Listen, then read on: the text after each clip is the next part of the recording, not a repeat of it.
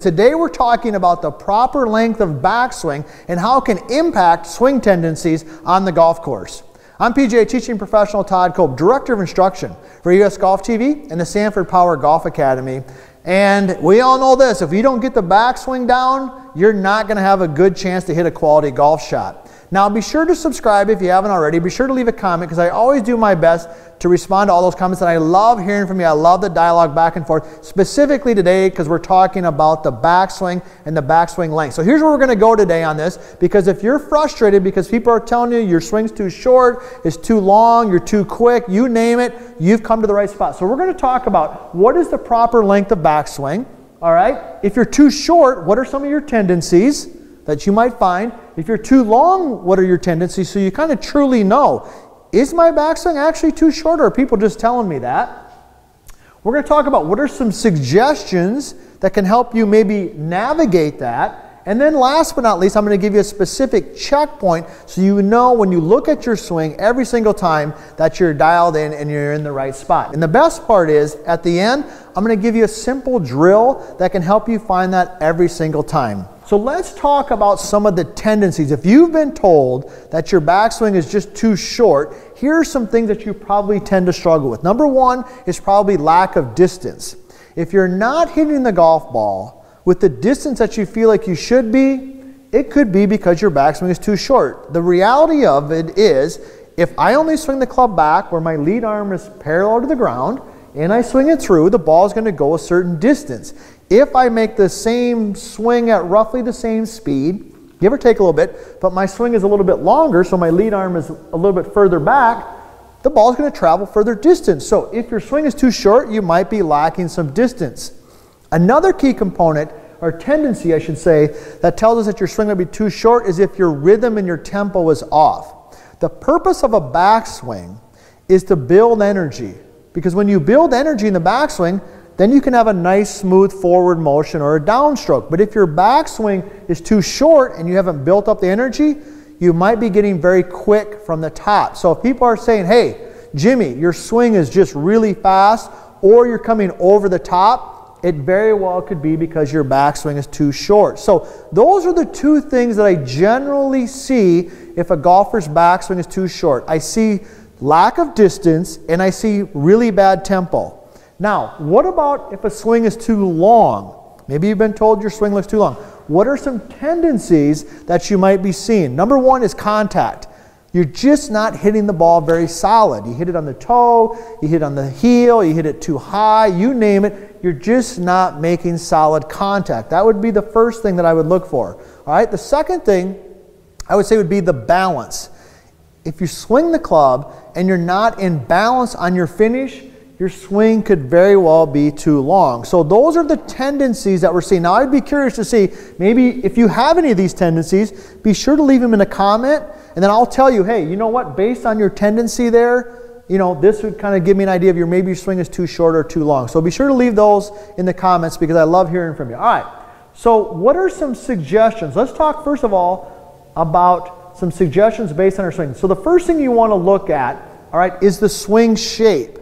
Now, generally speaking, if the shape of your swing, so we're talking about kind of like the shape that the club moves, all right? What's the angle that the club moves at a little bit? So if the club swings more around your body, or in golf terms what we would call kind of flat, so the swing works low and around, all right? Generally speaking, those swings will be a little bit shorter, especially as we get older. All right, if you have a lot of flexibility, all right, if I have a lot of flexibility, yes, I can swing the club low and around and still get a pretty long backswing, but most of us can't do that. So that would be the first suggestion I would take a look at, is what's the shape of your swing? Now, if the shape of the swing is more vertical, more up and down, the swing will tend to be a little bit longer. All right, and we're going to talk about that in just a second. We're going to dive a little bit deeper into that. So that's the first thing I'm going to look at. If my tendency is showing me my swing's too short, or my tendency is showing me that my swing's too long, I'm going to look at the shape of the swing. And we're going to dive specifically into that in just a second. Now, the other part that can have a big impact on that is the setup. How you're set up to the ball. All right, so if you're further away from the ball, think of like a driver, okay, versus a wedge. The further away from the ball we are, the more the swing is going to work low and around. All right, just because that's the angle that the club sits at.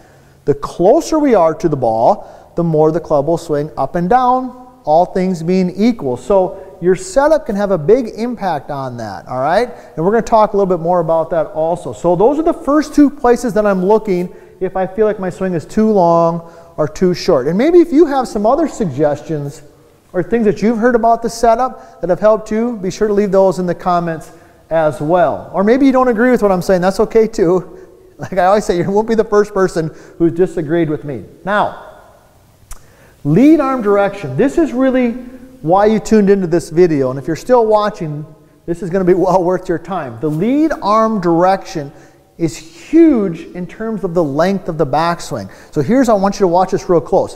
When I take my lead arm and I swing it low and around, okay, when I swing it in and low and around, my swing is going to be pretty short. Let me do it even from face on here. So I'm set in, and when my lead arm goes low and around, that for me and my flexibility is about all the longer my golf swing is going to be.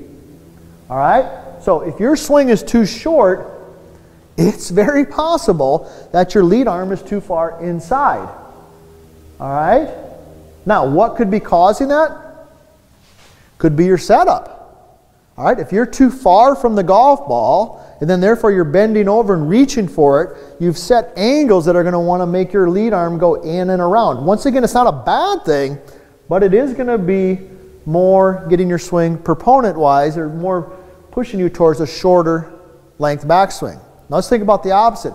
Let's say I'm set in there, and my lead arm works more straight back and up, okay, from this angle. Now, when I take my lead arm straight back and it works up, now you can see how high my hands get, and then therefore the length of my backswing is different. So lead arm in this position, longer backswing than lead arm in this position. Even though my body hasn't changed at all, the direction of the lead arm can greatly impact where the length of your backswing goes. So that's what I call about lead arm direction. This is really the key right here. This is the secret that very few people look at when they're talking about their length of their backswing. So if you lack distance, all right, and you got bad tempo and rhythm, you might be too far from the ball and your lead arm might be too far in. All right? If you're struggling with contact, you're not hitting the ball solid, and you're falling out of balance, maybe it's something as simple as your swing is too long, so you need to move, all right, a little further away from the ball and get your lead arm a little bit more in. So those are a couple of things that we can do there. Now the checkpoint here,